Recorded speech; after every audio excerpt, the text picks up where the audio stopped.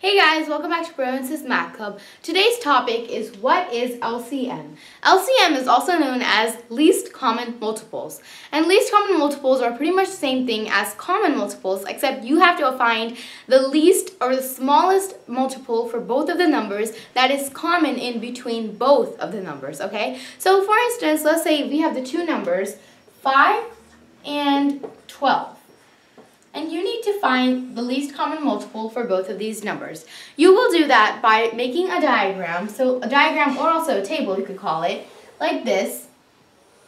And you're going to list 5 over here and 12 over here, and you're going to list each of the multiples for both of these. So for 5 you're going to list some multiples, and for 12 you're going to list multiples until you find a match. So for 5, let's keep on going. Now remember, there is a pattern for 5 that as you keep on going, it's just going to be adding 5. So what I mean by that is 5 times 1 is 5, times 2 is 10, times 3 is 15. As you can see, I'm just adding 5 to that. So if I keep on going, I'll eventually get up to a higher number that is going to be like a multiple of 5, right? So 5 times 3 is 15, then it will be 20, 25, 30, 35, 40, 45, 50, 55, and then I get 60, and I'm going to about stop over here. Now I can tell how much I multiplied by 5 to get that by dividing. So if I were to just take 40 and divide that by 5, I get 8. So that means 5 times 8 gave me 40, right? So that's just an easier way to list the multiples, okay?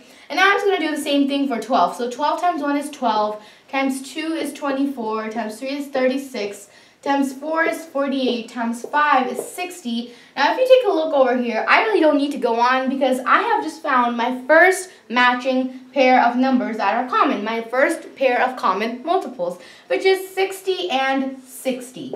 So since this is my very first pair that is common, this is going to be my least common multiple because it is the least or the smallest number that I could find that is common in between both of the numbers, which is 5 and 12. That means the LCM or least common multiple for both of these numbers is 60.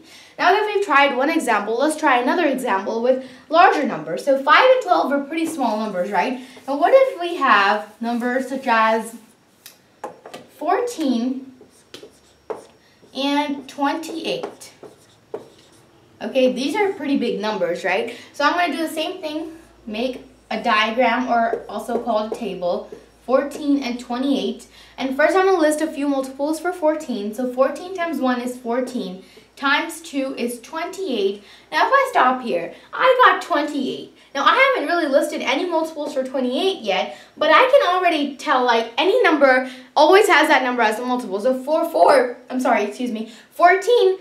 is still a multiple of 14 because any number times 1 is going to give you that number, right? So if I were to multiply 28 by 1, I still get 28. So 28 would still be a multiple of 28. And since this is 14 times 2 is also 28, these two are common. And since this is the very first pair of matching common multiples that I found, this has to be my LCM. So even though these are very large numbers, sometimes it could be you will find LCM like in the first pair of multiples that you list, or sometimes you have to keep on going. But that means for 14 and 28, our case, it means LCM or the least common multiple is 28. So that's that for what is LCM. Now I hope you guys understood this topic and got the key points and factors for what I wanted you guys to learn about. And now visit our website for further coming up topics and also some practice problems on LCM and also other topics that you have already viewed or coming up topics. And we'll see you guys next time. Bye!